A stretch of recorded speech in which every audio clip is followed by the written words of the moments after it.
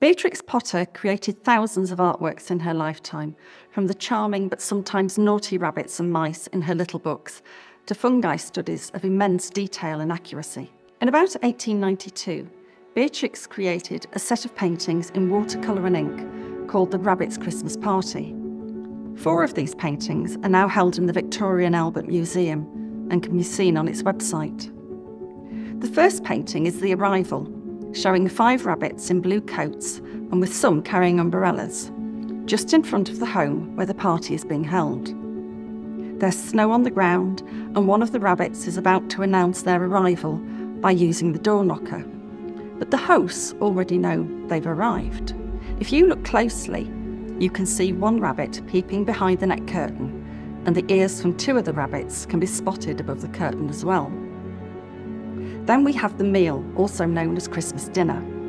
Here the rabbits are shown at a long table with crisp white napkins tied around their necks while they tuck into their dinner. I wonder what they're eating. Well, there are a lot of cabbages on the floor in the foreground of the painting, so maybe roasted cabbages stuffed with carrots. Next, there's a painting after the meal or roasting apples. Some of the rabbits are relaxing in front of the fire while their hostess is roasting apples for their dessert.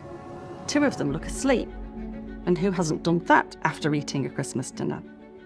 There are holly garlands on the wall, and it all looks very cosy and comforting. But of the 4 paintings, it's the final one, The Departure, that is my favourite. It's the soft, subtle lighting from the candle that first drew me to this picture. It's so atmospheric. Look how Beatrix has created the shadows on the wall and shown the movement of the rabbits, where one is putting on their coat before braving the cold and snow outside.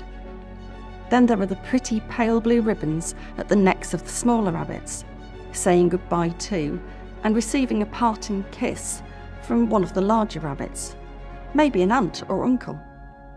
The colours in this are very muted, but you can still see the shading and the detail in the rabbit's fur. It looks so soft. I think they are wonderful examples of Beatrix's great artistic skills.